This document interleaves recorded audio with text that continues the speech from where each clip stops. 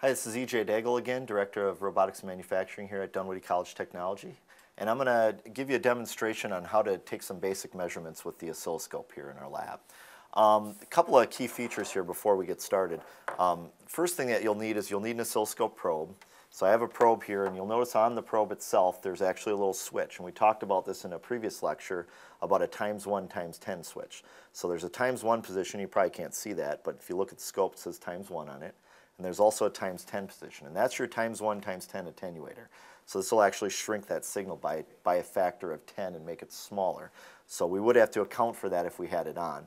Also on the probe, you'll have a reference lead where we'll use as kind of our 0-volt reference. Just like any meter that you use, you have two probes. You usually have a red lead and a black lead. One is the one that you're going to probe in there to take a voltage measurement, and the other one is what we're considering our 0-volt reference, what we're going to reference when we take that measurement. So this will be our reference lead. That'll go on one side of the circuit, and this will be our probe. That'll go on the other side of the circuit. And it's got a little spring-loaded clip on so that we can clip it into any circuit, whether it be onto a circuit board or onto a coaxial cable or onto a resistor or anything like that. So I always want to make sure that those look good. And then on the other end, there is a BNC connector. So there's a BNC connector on the other end that will actually connect directly to the scope. There's also an adjustment in here that allows you to calibrate the scope if you're getting kind of a strange signal or something like that. So we're going to start off by hooking our scope lead up to channel 1 on the oscilloscope. And this is a dual trace scope. So we have two channels, channel 1 and channel 2 that we can hook up to. And we could actually read a dual trace signal. We could look at two different signals at the same time if we want to, an input and an output of an amplifier circuit or anything like that. We could look at both signals at the same time. A couple of key features on here. The first one is the intensity. One of the things you'll notice is when I turn the intensity up, it gets really, really bright. And this is a phosphorus screen, so you do want to kind of keep that intensity in check. You wouldn't want to leave the intensity knob all the way bright and walk away from your scope for several hours. It is possible to burn an image into your oscilloscope there. So your screensaver for the oscilloscope is just turning the intensity knob down. The other thing that you'll see is there's a focus control on the scope. The focus control just allows me to go from kind of a blurry, fuzzy line up to a real crisp and sharp line. And we really want that line to be nice and crisp and sharp so we can actually tell exactly how many divisions of peak-to-peak voltage or whatever it might be that we have. A couple of things that you got on here too, while I have a nice flat line, is you have a ground. The ground actually is going to go ahead and ground the input signal, the input channel, to the ground itself. So we know it's a 0-volt signal at this point. If I take this to ground, it's a 0-volt signal. That would allow me to use my vertical position knob here, and I could actually adjust that one way or the other. Let's see here. There we go, channel 1. So I could adjust that up and down, and I could put that right on the 0-volt axis. So vertical just allows me to move that trace up and down as I wish. And when I'm on the ground position, I know I'm getting a 0-volt signal, so that's a great time to go ahead and zero your meter there. Again, because it's a 100 megahertz scope, I can read signals with this scope that we'll never be able to read with a Fluke digital multimeter or a Simpson 260 analog meter. None of those meters are going to be able to do what this scope can do. So first thing we'll do is let's take a look at a DC voltage measurement like we did on the board a few minutes ago. I'm going to go ahead and set my my trace here to, or my input mode to DC. So I want to look at a DC signal. I do have a DC power supply over here. And on the DC power supply, I'm going to go ahead and set my DC power supply to some trivial voltage. We'll pick, I'm going to guess it's about 12.5 volts. We'll find out how accurate my meter on the voltage supply is here when we put it on our oscilloscope. So we've got about a 12.5 volt signal. Not sure, but we'll check it and see. So what I'll do is my positive lead is going to hook up to my probe, and my negative lead is going to hook up to my reference. So I'm going to go ahead and hook my reference lead up to the negative. I'm going to take my probe and I'm going to hook that up to the positive, and that's going to be my actual signal. As soon as I do this, if you're watching the scope screen here, you should see that waveform jump a little bit. So I just went ahead and did that, and if I take it off, you'll see it jump. So it jumps up. Just like we were talking about in the theory room, a DC voltage will always be above that 0-volt axis. So one way to do it is to take it on and off and see how much it jumps up. Another thing that you can do is you can actually reground your signal. So I know that right now I'm reading ground, and when I go to DC on my coupling, I see it bounce up. Now, a great thing to do at this point would be to actually measure that. As I count from the 0 mark here, just like we did in the lecture room, is this would be 1 division. From 0 to here is 1, 2, and then I have a partial of a division. I'm actually between 0.2, 0.4. I'm in between 0.4 and 0.6. So if we take 0.5, and then we're going to multiply that by my volts per division. So it's 2.5 times my volts per division, which is 5 volts per division. And if I type that into my calculator, don't actually need my calculator in this case, 5 times 2.5 is about 12 volts, right? So about 12.5 volts. 5 times 2 is 10, plus another half is about 12.5 volts, and we knew that that was a 12.5 volt signal that we're looking at. So that's perfect. That works out great. Let's go ahead and check our AC. Let's take an AC measurement now. I'm going to use the function generator. And so I have a BK precision function generator up here. And what I want to do is I want to take a look at this signal. I don't want to look right now and see what, I mean, I can see what the frequency is here. And I could also take a measurement on the amplitude output right now. But I want to just go ahead and measure it, and then we'll go back and look at that frequency and see if we're getting what we expect. So first things first, we'll take our probe off. And now I'm going to go to an AC coupling mode because I'm expecting an AC signal out of my function generator. I'm going to go ahead and hook up my reference to the reference lead on the function generator and my probe to my hot lead on the function generator. And as soon as I do that, I get a trace on the oscilloscope. So this is great. We can actually see a trace. Again, at this point, it wouldn't be a bad idea to ground out your signal and just move it if need be a little bit. Just make sure your signal's right in the middle. Okay? And at this point, I can take some measurements if I'd like to do that. So let's take a peek here. It looks like I have a full 2 divisions of vertical amplitude. I could scale down on my volts per division if I wanted to. I could scale down. That one's probably not going to work out so well because I can't see it. It's off the screen. It's too big. I could also go to here, and that's a pretty good measurement. And if it was too big, the other thing we could do that we talked about earlier is I could always go to times 10, and that would attenuate it. Times 1, times 10. But if I'm on times 10, you have to be a little bit careful because you got to take that into account.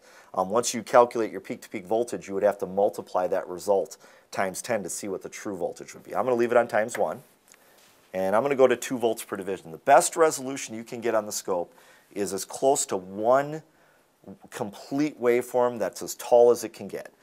This is too tall because I can't read it. That's too small because I can make it a little bit bigger.